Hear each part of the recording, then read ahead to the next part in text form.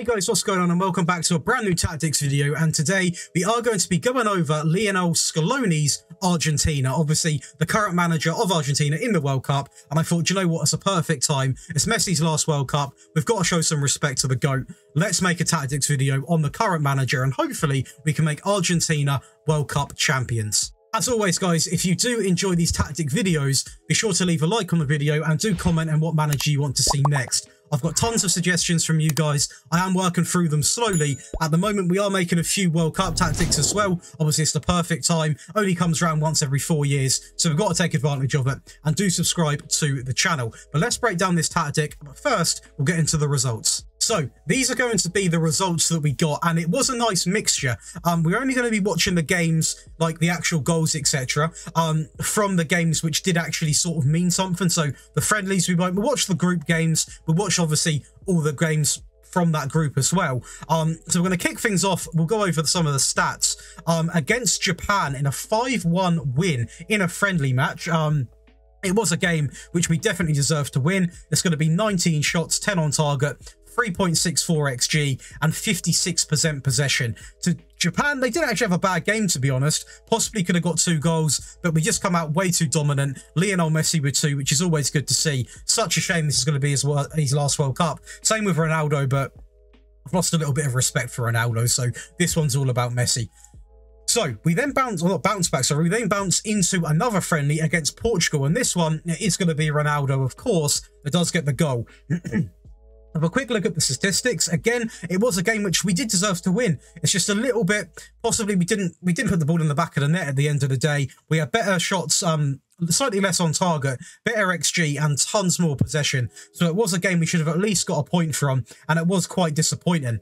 We then actually progress into the World Cup groups. So obviously Saudi Arabia, they had that big upset in real life. And to be honest, it could have happened again here. We only managed to get a draw from this game. This game we are going to watch the goals from.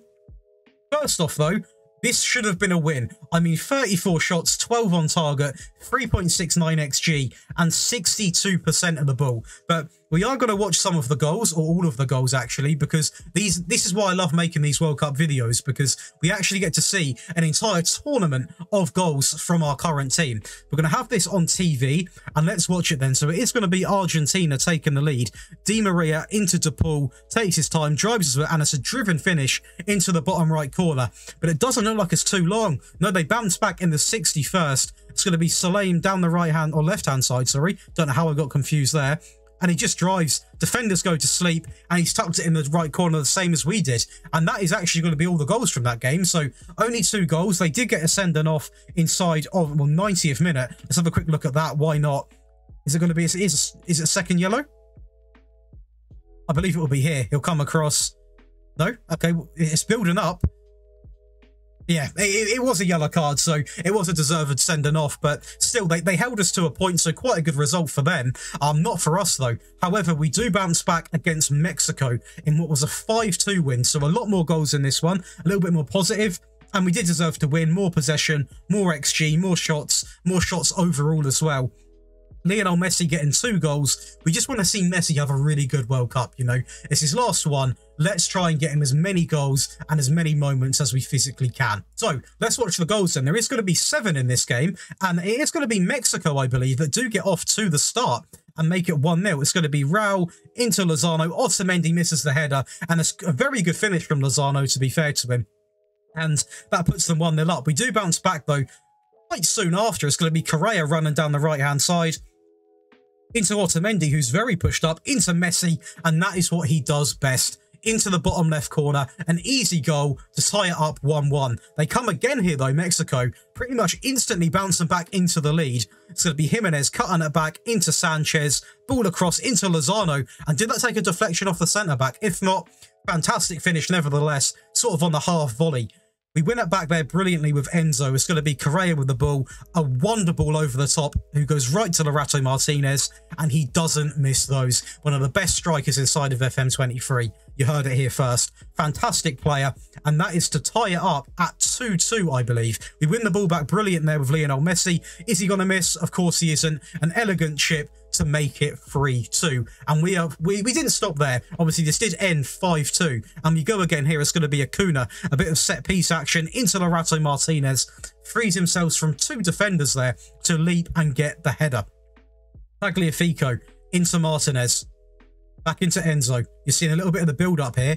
Di Maria, a wonder ball into Julian Alvarez, obviously a player who it's been doing quite well for himself in real life as well, and that is going to make that game done and dusted with a 5-2 win.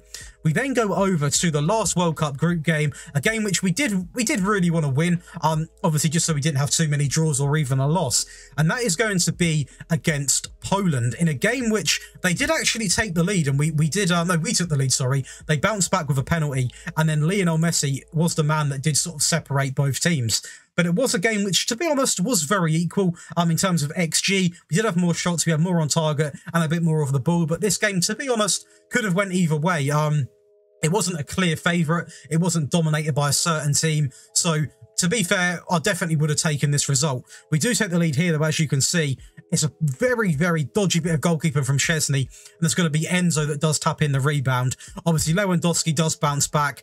You know, he did miss a penalty in real life, but in this game, I don't think I've ever seen him miss one. So I knew it was going in. We do hit on the break here, though, with Lorato taking his time, driving slowly up the side here, sorry, into Lionel Messi, who does get the goal, and he just runs. And it's a great finish. Could the keeper have done better? Got a bit lower? Possibly. But Lionel Messi is going to be the match winner. Exactly what we want to be saying, considering it is his last World Cup. I keep saying it because it doesn't seem real. Obviously, I've been watching him for years. It is a real shame. But what a way to win that match with the star himself. We then get into the knockouts, the second round. And by the way, can you just look at how difficult we had this? France, England, Germany, Portugal. A ridiculous build up to the final. We're going to start off with a 4-2 win against France. Obviously, probably one of the hardest teams you can play. And it was a game again, which is very similar in terms of XG and even possession. We did have more shots and more shots overall. So we did deserve to win, in my opinion. Possibly 4-2 is a bit flattering. Could have been just by a goal, but we'll take it. And we did obviously progress. We're going to watch the goals. So France do take the lead here by the looks of it. It's going to be Pavard, obviously a fantastic fullback. Back into Benzema. A great ball into Mbappe. Defenders fall asleep. And he's never going to miss from there. Into the bottom left corner. And he does make it 1-0. We do bounce back here though with Lionel Messi, a great ball in, and that's going to be Martinez. Not Lorato. I don't believe anyway. I believe that is going to be Lisandro Martinez with a great header. Messi again, a little set piece action. This is Lorato Martinez. A ball into Di Maria, little turn and a great finish. A lot of keepers would have thought he would have gone in this corner here, but he does actually hit it at the near post. They do bounce back here though to make it 2-2. Kylian Mbappe with a fantastic first touch. A great ball play to him as well, and he tucks it into the bottom right corner. So this game, up until now, was actually very sort of, you know, goal for goal, but this is where we turn it on. Lionel Messi picking up the ball, a wonder ball through into Lautaro Martinez, takes his time with it and hits it into the top left-hand corner. Pretty much unsavable for the keeper in that scenario, and this is going to be the fourth goal. Otamendi.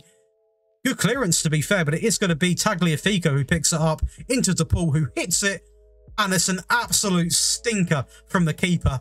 This is also after the patch, guys, so they need to do a little bit more work to the keepers, in my opinion, because that is not acceptable.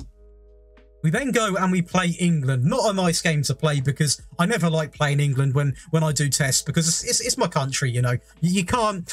It's not nice beating your own country, but it did happen. Obviously, we did actually come out on top in a 3-2 win.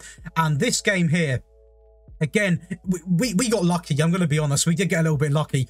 All we had in our favour was possession. They had better XG, more shots on target, and more shots overall. Playing that sort of, well, it's going to be the usual formation we used to see. This is taken to the extreme, though. It looks very negative, but they did actually manage to get more XG, so it must have worked for them going forwards. But we do come out on top by the goals. So let's watch some of the goals now, and hopefully we can see some good ones. Romero into Messi. What a ball that is from him into Lautaro Martinez. James clears it, but he sort of helps us out there. The tackle actually sort of sets us up to a little bit of a gap at that sort of near post, and we take advantage of it. Lionel Messi again here, a beautiful ball over the top into Lautaro Martinez, a wonder touch, and a little chip over, I believe that is Ramsdale in goal. It is. Lionel Messi, though, can we just appreciate the balls that he has been playing over the top? If you think Messi is the best player in the world, by the way, do smash the like button right now. And if you don't think he is, let me know in the comments who you think is. But what a ball that is from Lionel Messi. Lautaro Martinez takes his time here. Still going, actually, down the left-hand side. A lot of time on the ball into Di Maria, who goes, and there's a little cheeky inside of the foot finish into the left-hand corner. And this is where it does get a little bit annoying, because it could have actually been a lot more comfortable. A poor pass there, and Bellingham, obviously, you don't want Bellingham running at you. And he's going to play it to Saka, into Foden, and they make it 3-2. So we did actually have a 3-goal advantage, but we nearly bottled it. Luckily, we didn't. England here in the 83rd minute, basically. Grealish taking his time, back into Foden, into Rice, who hits an absolute wonder goal. And luckily we didn't concede another, because they had the momentum all behind them and we were doing the sort of defensive work, but we pulled through, we didn't bottle it, and that put us through all the way to the semi-finals against Germany.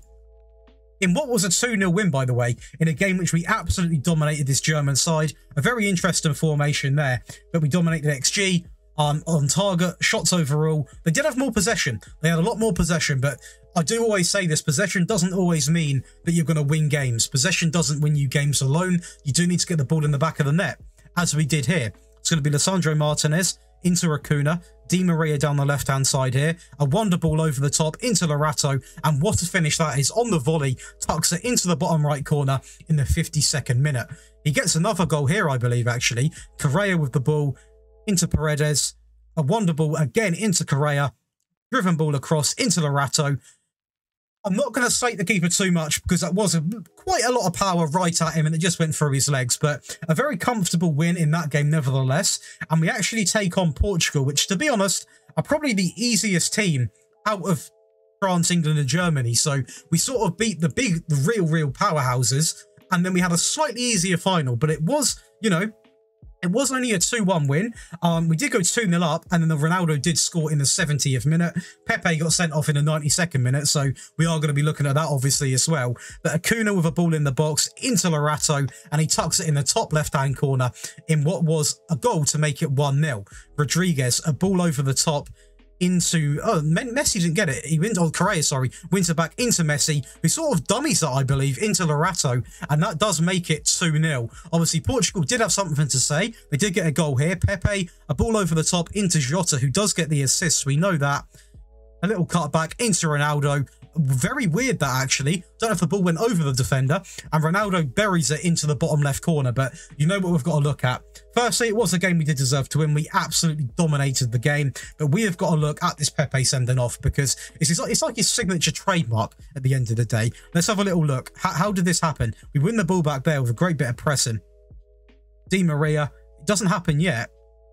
Bit of build-up play here. We're getting to see some of the passing, which is good. That's always a good thing.